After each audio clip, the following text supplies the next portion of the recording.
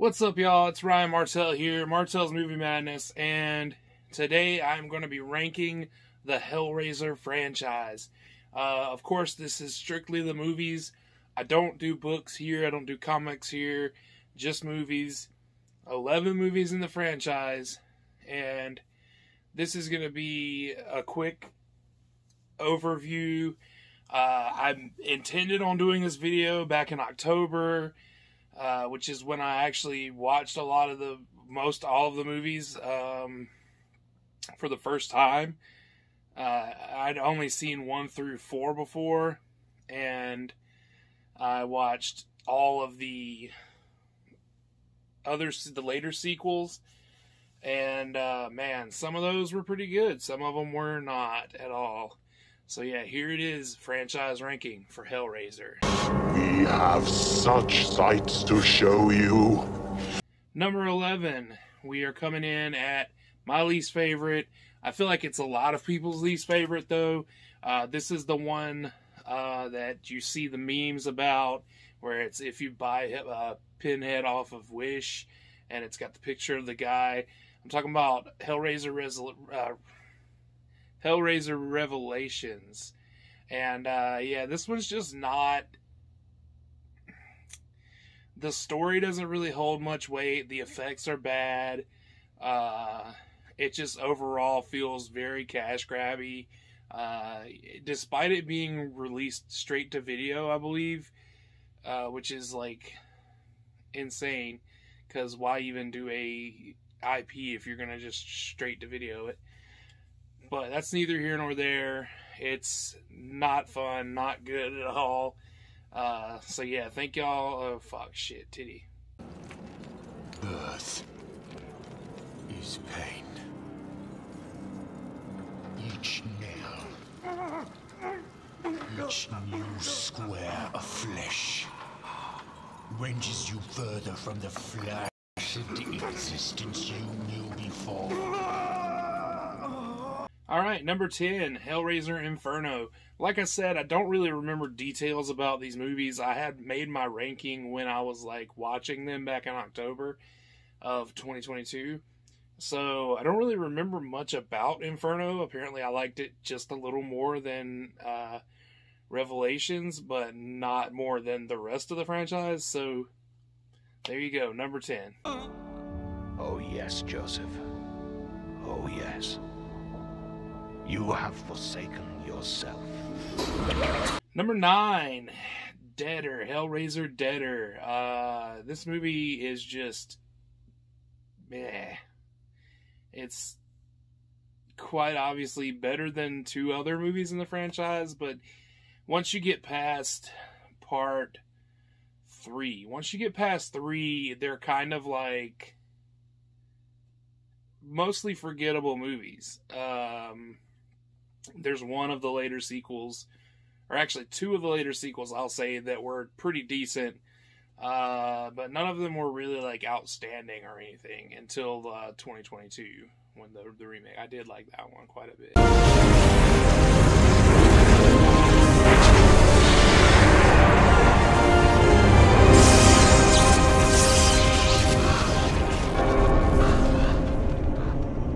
Seems that evil does run in the family. Number 8, Hellworld. Hellraiser Hellworld. This one is unique. It has a really cool premise. It suffers from the budget being so low that it can't really properly execute the premise. But overall, I thought it was pretty good. You know, like I said, a lot of these later sequels, there's nothing really to write home about, but Hellworld, it's fine.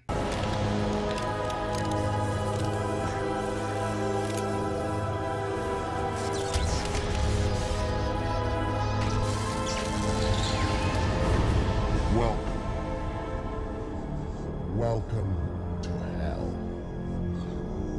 Number 7, Hellraiser 4, Bloodline, or just Hellraiser Bloodline, I think. Maybe, I don't remember. Either way, this is the one where they kind of like show a backstory of the Lament Configuration box, and it kind of ties into the modern day things that are going on. But, not great. Honestly, it's kind of boring. It drags a lot. There's some cool stuff going on in there. Like, you got Adam Scott randomly in it, and, that's about it. Yeah. I am pain. Number 6, Hellraiser Hellseeker. This one, if I remember correctly, is one where there are people who are actually trying to become Cenobites or become sucked into that world. I don't really remember, but for some reason it's ranked higher than 4, and I remember enjoying it quite a bit. This one may be... there's one I know for sure in the franchise that was written as a completely different movie, but then they kind of put all the Hellraiser stuff in last minute. I don't think that was this one, but it could have been.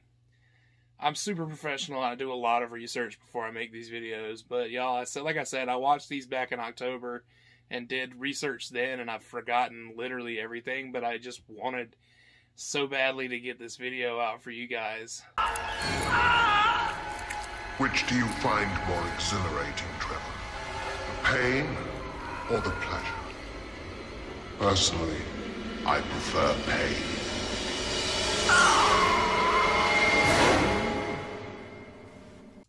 Number 5, Hellraiser Judgment. This one is the next to the okay, so the most recent one is the 2022, and then there's Revelations, and then right before that is this one, Hellraiser Judgment. This one's actually really good. Like, I'm not gonna lie to you, I was more entertained by this one than any of the other later sequels, obviously. And, yeah, I thought it was really good. It has a nice, it has a good looking Pinhead. It's got some other good looking Cenobites, and it's just kind of eerie, and it really captures the basic vibe of the original 3 movies for me, or the original 2, because 3's kind of like we're going full blown balls to the wall sequel here. But yeah, I liked Hellraiser Judgment.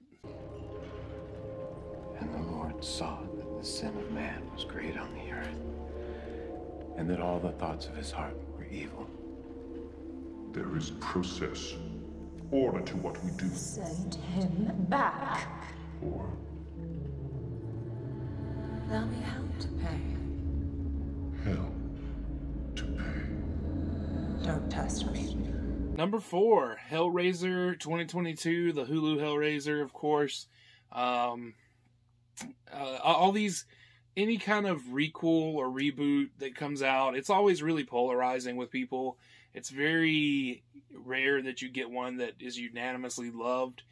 I do think I saw more people that liked this one than didn't like it, and I would be a part of the liked, because obviously it's my 4th overall in the franchise. So I thought it had the general vibe that the first 2 have, which are the best. It has Clive Barker as a producer, which he doesn't, when he's involved in his shit, he keeps it fucking tight, and it was tight. I thought it had an interesting story. I thought the characters were realistic, which is another thing. People complain about characters being annoying when they're too realistic, and these people are real people. These are people you know, or people that you might hate in real life, and that's fine. But you can't say that the characters are annoying and that's a bad thing. It's just that's who they're supposed to be. So yeah, I liked Hellraiser from 2022. Sue me.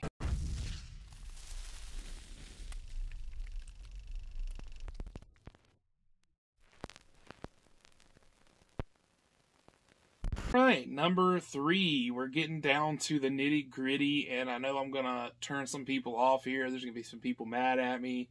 You're gonna throw stuff at your phone or computer screen, whatever you're watching this on. The original Hellraiser. That's what I'm saying. The first movie in the franchise is number 3. I love this movie. Don't get me wrong. I love it for what it is. And I saw it on the big screen. And it looks really fucking cool. And then, but like, it's also kind of like a little bit draggy compared to 3 and 2. Which I know a lot of people are going to say, what do you mean? Part 2 is a lot more slow. But yeah, but it's interesting. There's a lot of lull in 1 that isn't there in 2, I think. Maybe I'm just fucking talking out of my ass. But either way, I like 1, but I don't like it as much as 2 and 3. For me, personally. My God. Come to Daddy.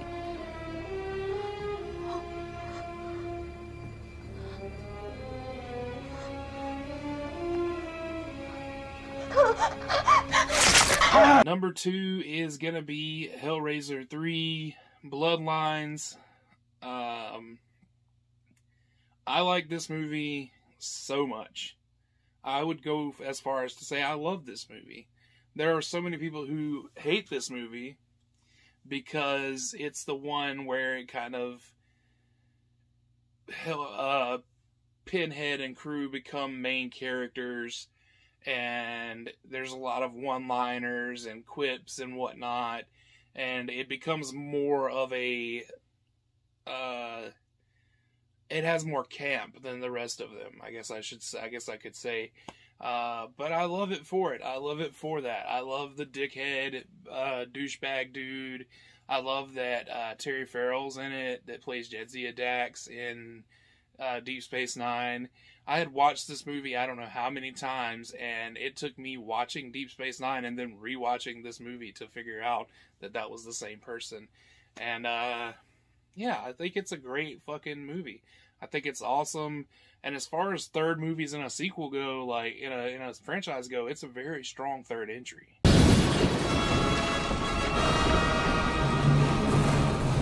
I am the way.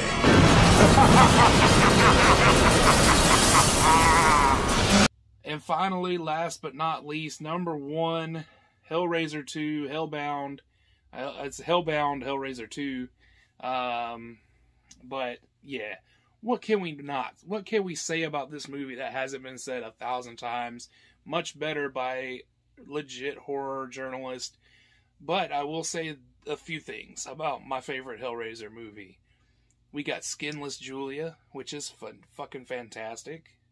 We've got the crazy, insane doctor that is like basically sacrificing his patients to the Cenobites, to Leviathan, and just the scene with the guy who sees the maggots crawling all on him, and he's got the razor blade and he's just tearing at his skin on the mattress. It's incredible. Everything about this, from the visuals to the story to just the sheer epicness of it for the scale of movie that it was, is incredible. So yeah, Hellraiser 2, Hellbound, my favorite Hellraiser movie. Let me know if you disagreed, agreed. Give me your ranking down in the comments. Make sure you subscribe, like the video. Like I said, I know this one's a little bit thrown together not really last minute, because I had planned on doing this for a while, but I felt like I owed you guys, and if you guys hate this video enough, I'll do a redo one day. I'll rewatch everything and do some more research. I am working on a Star Trek franchise ranking, which I do want to rewatch most of the movies, because I can remember a great deal of some of them, the ones I watched more recently, but I do want to rewatch a great deal of them before I do that and put the proper effort into it. Plus, I think I watched those like way longer than I watched the Hellraiser. I was actually waiting on the 4th Kelvin movie to come out before I did the Star Trek franchise ranking. But now that it's looking like that might not be a thing, I'm going to go ahead and move on with that. So yeah. And the Scream franchise ranking, of course, has been postponed another year or two because of the fact that they've greenlit Scream 7. Scream 7. And, yeah, so I don't want to do the franchise ranking, then the new movie comes out, and then now I got to do another franchise ranking because the new movie came out, and blah, blah, blah, blah, blah. But, you know, thanks for watching. Now let's watch some fucking movies.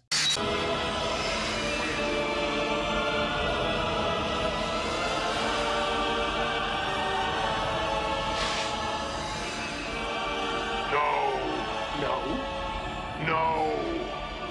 It is not hands that call us. It is desire.